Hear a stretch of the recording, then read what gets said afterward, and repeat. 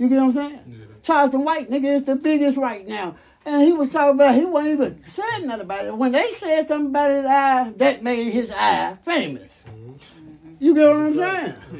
I'm just saying, come on. If niggas want to be something, you got to do something. Simple and plain. I'm telling you, man, I talk y'all ass to death. I just say this because I know I am. I ain't going to never be able to stop talking because it's...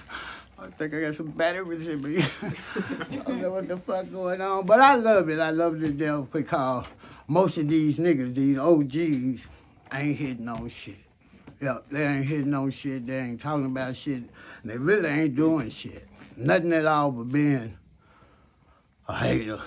They don't want to see you young niggas make it because they remember when they didn't make it.